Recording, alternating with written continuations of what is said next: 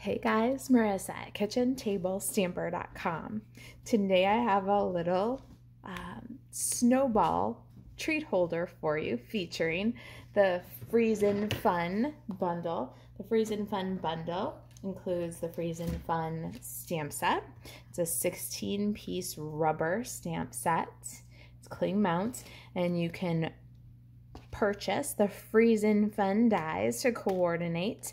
When you buy these two together, you save 10%. I love this bundle, and it's the feature bundle for our Stamp-A-Stack this month at the Kitchen Table Stamper. This month, you can get the Freezin Fun Stamp-A-Stack. This kit is optional, and it makes 7 cards. 2, sending warmth your way. 3, 'tis the season to be freezin'. It includes your envelopes, extra paper, embellishments, and ribbons to play with, and the materials to make 7 cards. 2, life is better when we're having fun together. Well, it is Friday afternoon here as we're making this video, and I am doing a special offer. When you purchase the Freezin Fun Stamp-A-Stack class packet, kitchentablestamper.com/shop, this weekend by Sunday at midnight, I will throw in a kit for today's project absolutely free. Isn't that a cutie? Just a little weekend special going on at the Kitchen Table Stamper.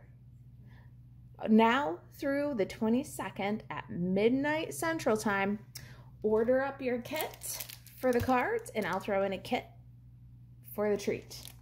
All right, let's get started here. I've got 2 pieces of balmy blue cardstock for my box. We have an outer wrapper and a little inner box. This outer wrapper is 8.5 by 2 inches, and the inner box is 3 by 5.5. I'll have a printable project sheet for you right below the embedded video. Just click the link. It'll include a picture of the template for you for easier cutting and scoring. I've got my Simply Scored tool here, and we are going to start with our outer wrapper. 8.5-inch side is in the Simply Scored tool, and we are going to score twice.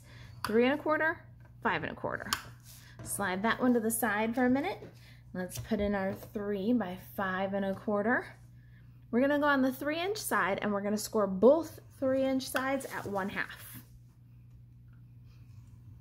Then we'll rotate to the right and score at 1/2, at 2.5, 3, and 5. Now let's work the score lines with a bone folder. There we go. And don't forget your outer wrapper. Let's work those scores too.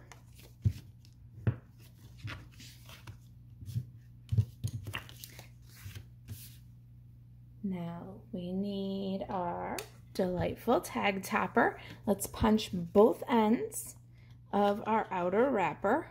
Let's just go ahead and slide that guy in there. Make sure it's centered and give a pop both sides.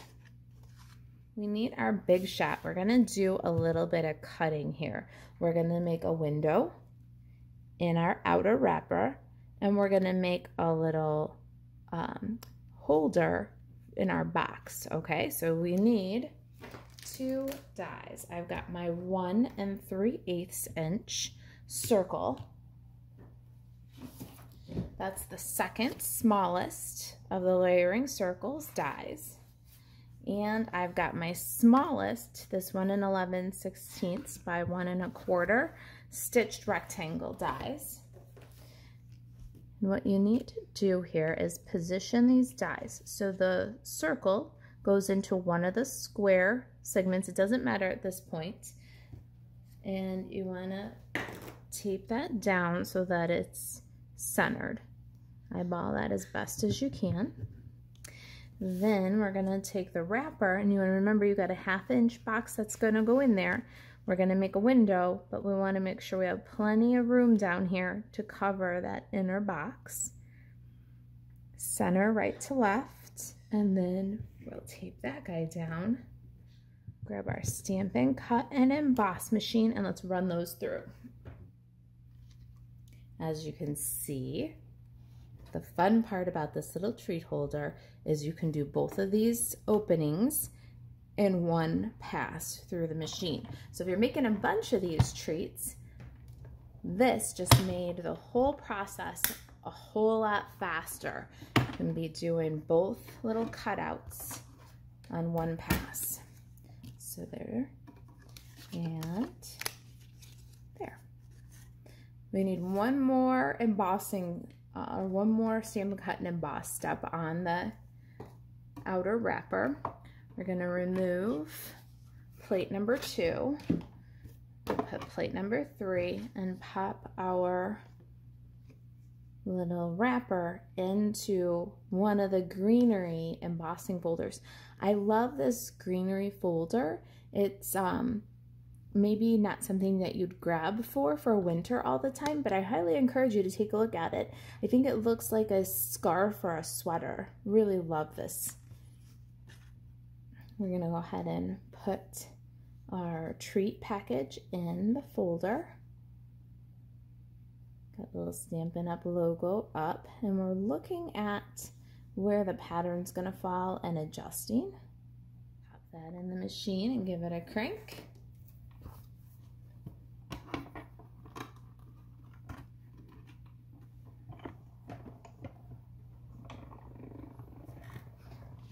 And now look at that. Isn't that great? It looks like it's knit. Time to do a bit of stamping. I've got some Whisper White cardstock and Blushing Bride. All of our stamping for this project is done with Memento Tuxedo Black. We're going to color with some Stampin' Blends. 'Tis the season to be freezin'. We're going to stamp that right on our scrap of Blushing Bride. Now, I love this little seal. It's just too cute. Got a seal, a stack of ammunition. I find that if I stamp it so that the little shadows are down, it's easier to line up the die to cut that out. I'll show you in just a minute. And then we got our little individual snowballs. And I'm giving these guys a little bit of room because you know how much I love to do all the die cutting in one pass if possible. Coloring for this guy is super simple. Got my gray granite combo here, and we're going to fill him in with light gray granite.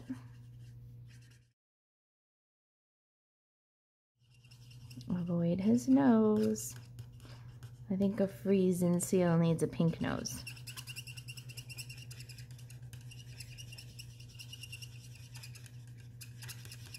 It's really important to keep that edge wet when you're filling in with Stampin' Blends. You'll get a smoother blend.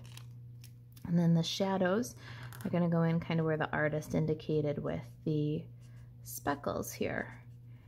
And then we can do a little bit at the cleft of the tail, underneath, and under the fin. And then keeping everything real wet so that the ink blends. We're going to go through and just combine the light and dark shade.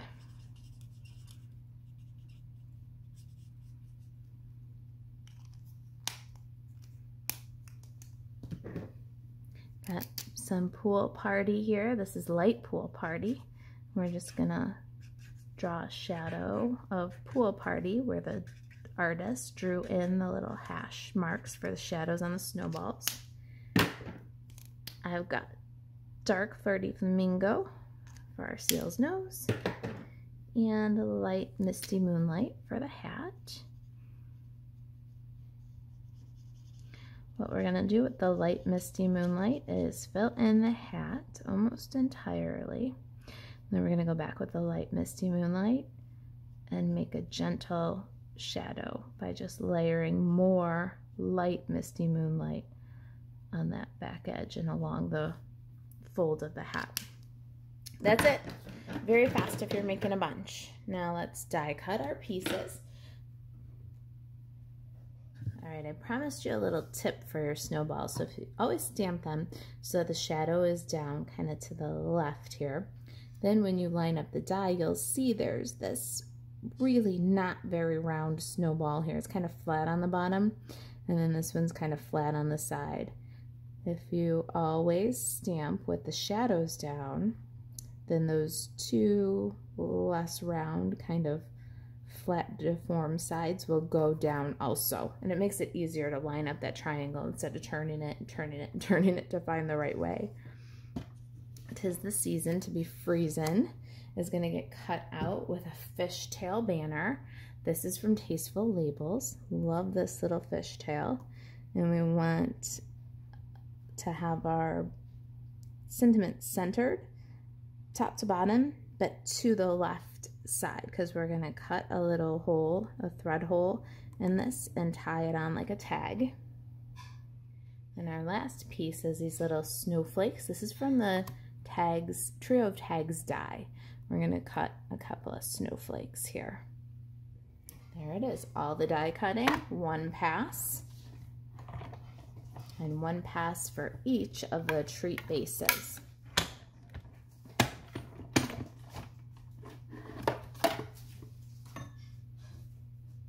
Alright, so we need one little snowball. We'll save the other two for another project. And we need one of these little snowflakes. Save the next other one for another project. This is just all around an easy project to make multiples of, because you can do so many efficient moves, cut extras all at one time, and multiple cuts in one pass. All right, let's get this all assembled, shall we? We're in the final stages here. So we're going to take our wrapper and prepare it with the knit side out, fold that up, and then our inner wrapper, we need to do a little bit of haircut here. Now it's very important which side you choose. This is the top of your box. On the top of the box, you're going to cut these two little corners out. Now these are exactly the same size, this center, these corners. So just remember that when you're cutting your box down, you want to cut out the corners that have the cut out center. So we're going to just cut both of those out, little squares, little 1/2 inch squares, and get rid of them. That's how the top of your box should look. Now we'll liberate our tabs here with just little darts. Cut until you hit the intersecting score line. There's 3 cuts on each side. And then repeat, just to bulk in that score line. Now, we'll take out all the little extra bits. It gives you a cleaner corner and a neater fold when you take out that extra cardstock. Your tear and tape adhesive for this, you got to start with the outside of your box.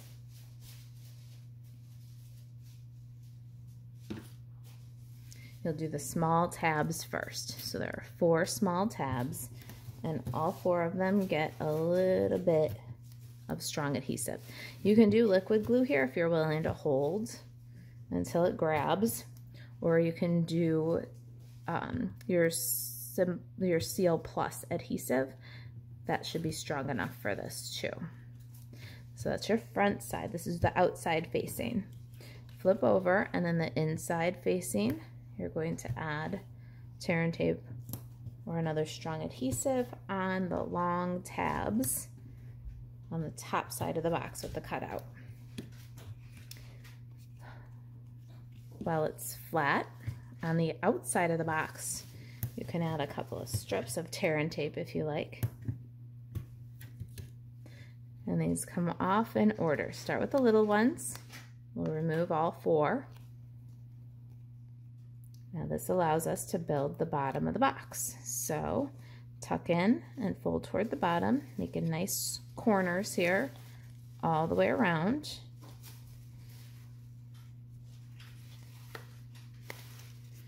And you've made yourself kind of a Barbie pizza box at this point.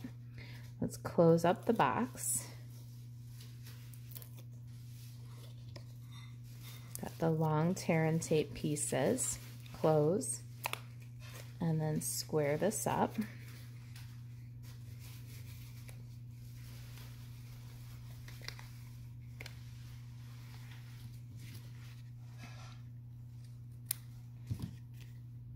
There's your little insert. You can peel.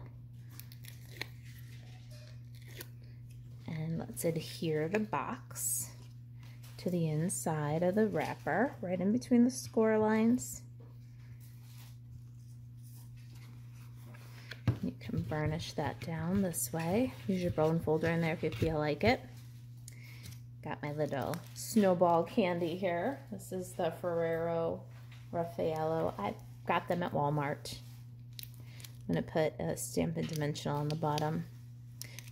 I did this video live and I was so tired of the little candies tipping out of the box and rolling away. Now they won't. Isn't that so cute? Look at the little snowball. All right. Got a little circle punch here. It's a 1/8 inch circle. We're going to make a tag. Have you seen this Snowflake Splendor ribbon yet? It's so shiny, iridescent. It throws greens and purples. It's such a pretty ribbon. Perfect for a snowball fight. We're gonna loop through and we're gonna anchor this closed. I found my bow sat a little bit nicer if I did this step, if I kind of closed it with a anchor knot. I don't usually do that. Then you can thread the tag on. And then with the tag, where it's going to sit naturally, loop up and then bring the spool side over the top of your bow. And that should pretty naturally put your loops up and your tails down and your tag about where it's supposed to be. We need a little finesse here.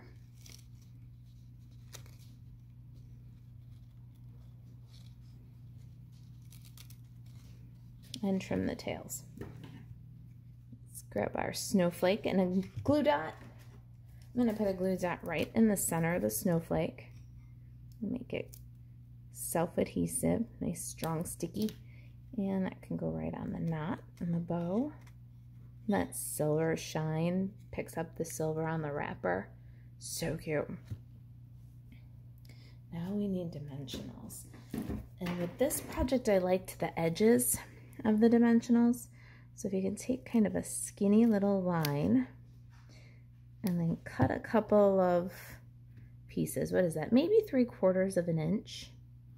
You can put it on the bottom of the seal or you could put it on the edge of the box. Peel and stick your little seal.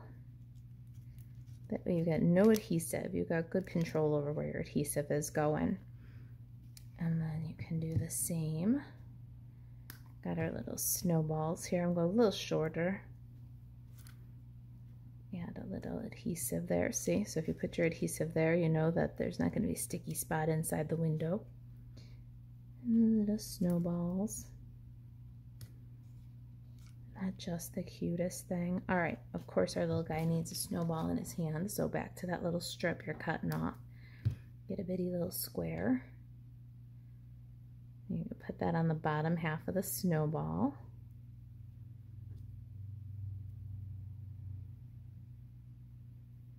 And then you can pop that little snowball right on his flipper.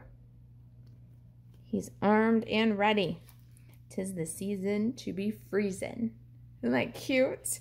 All right, so we had accidentally cut a bunch of these little bases, and I am so happy to put together a kit for you for this project, free with your purchase of the Freezin Fun Stamp-A-Stack project kit. Available in the kitchen table stamper store while supplies last. Buzz over to kitchentablestamper.com/shop to see if we've got some of these class packets still available.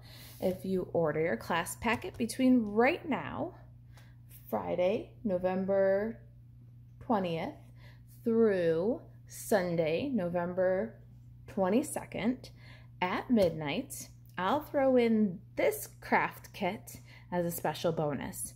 All right, you guys, thanks for watching. Email Marisa at kitchentablestamper.com if there's anything I can do to help you stay crafty. If you've got questions about the project or about the special offer.